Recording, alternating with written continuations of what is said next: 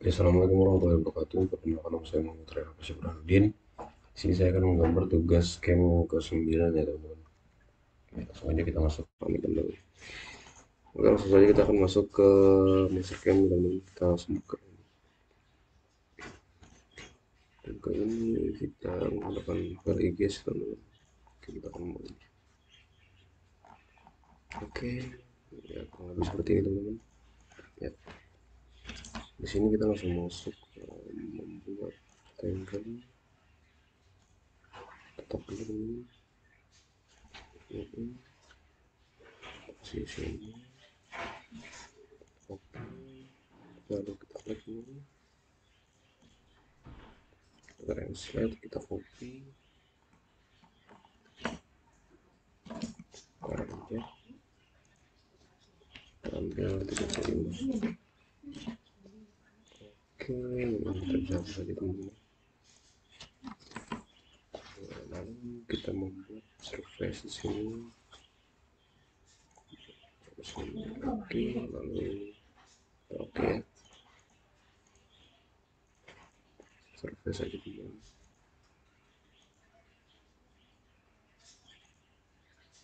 Oke, langsung kita masuk ke mesinnya. Jangan lupa kita mengatur stok setupnya teman-teman. Saya aja langsung kita ganti sedikit. 40 100. Oke, ya, kurang lebih seperti ini ya, kurang lebih ini. Lalu setelah itu kita bisa langsung masuk ke sini. Kita bisa avoidance, kita pakai pilih yang ini. Lalu setelah itu kita akan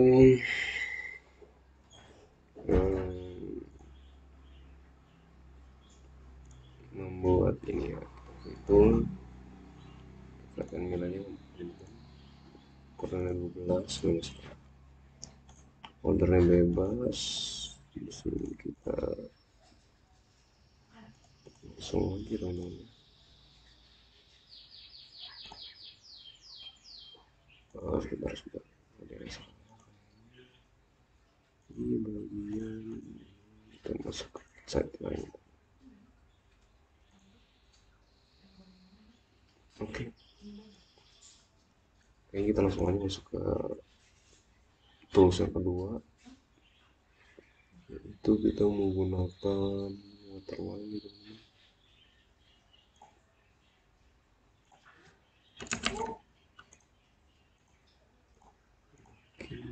Kita masuk ke sini, mungkin kita membuat tool baru menggunakan ball and wheel.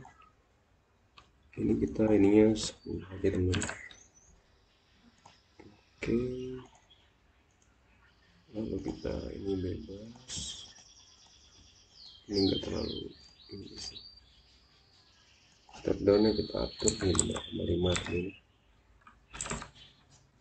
Lalu titik. Oke, lalu kita membuat ini incremental, kita pakai goal di sini. Oke, lalu selanjutnya kita menggunakan, coba kita cek dulu ya teman-teman.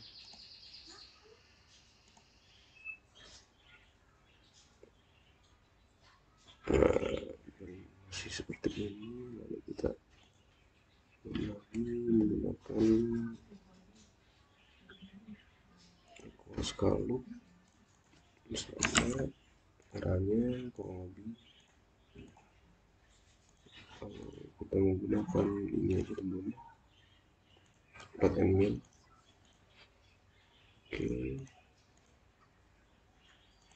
instrumental.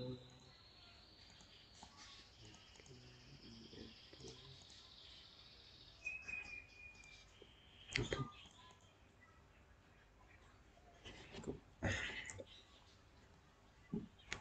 loading. Nah, jadi semua kita proses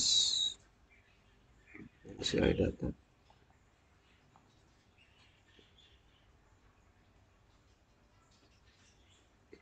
Ya kurang lebih ini kita melanjutkan gambar sebelumnya di tugas kami 8, tinggal kita buka aja teman-teman seperti ini. Nah, kalau sudah seperti ini kita langsung masuk ke sini aja teman-teman ya.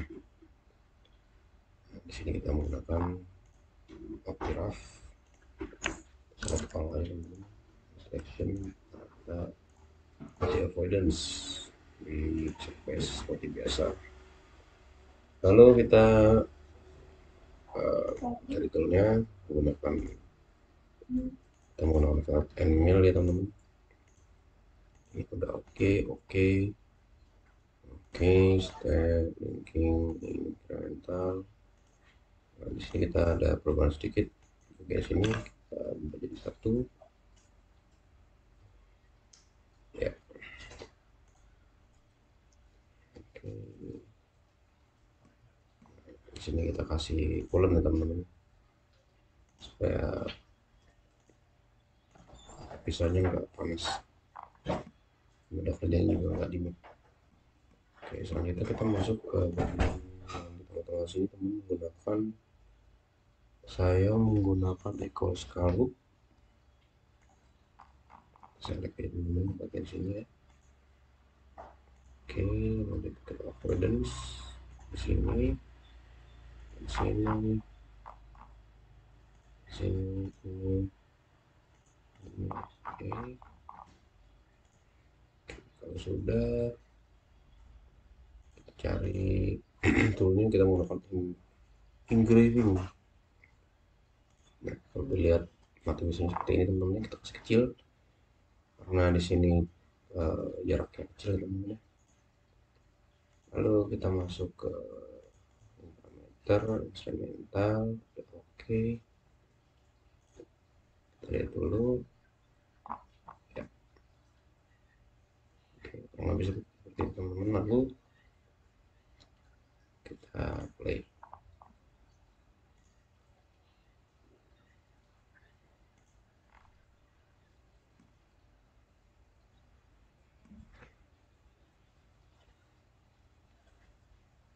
Oke, sekian dari saya, kurang lebih mohon maaf. Wassalamualaikum warahmatullahi wabarakatuh.